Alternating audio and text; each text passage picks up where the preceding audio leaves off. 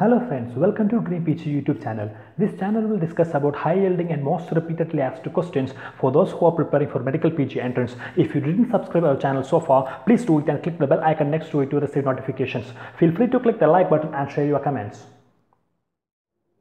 Hello friends, welcome to Dream PG YouTube channel.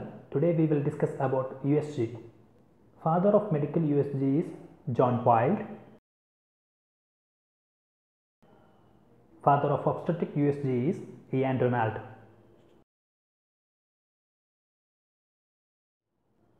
Do you know how this USG works? It is based on the principle of piezoelectric effect.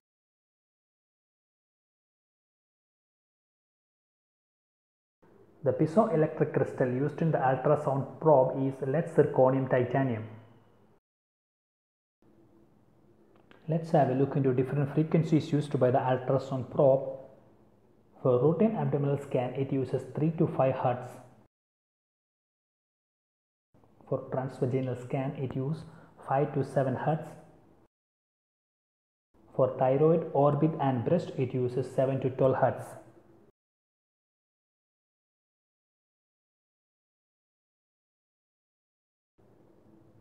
Let's look into how this USG works.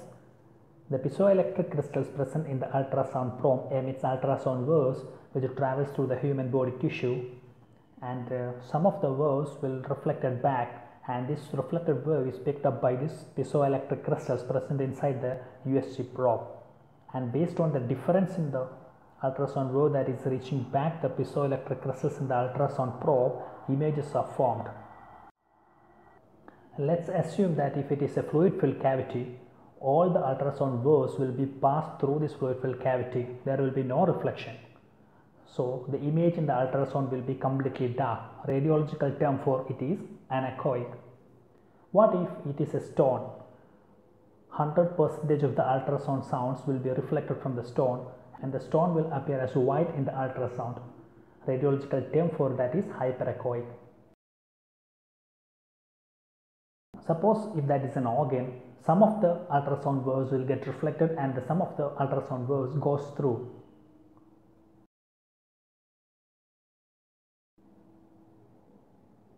The amount of ultrasound waves that get reflected will depend upon the acoustic impedance of the organ. Acoustic impedance depends on the tissue density as well as the velocity of the sound travel through the tissue.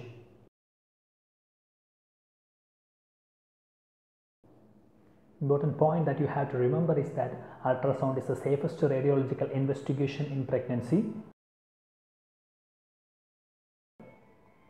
Even the use of MRI in first trimester of pregnancy is controversial. Let's have some more points. Godfrey Hounsfield discovered CT scan. Peter Mansfield and Paul Littenberg discovered MRI. Thank you very much.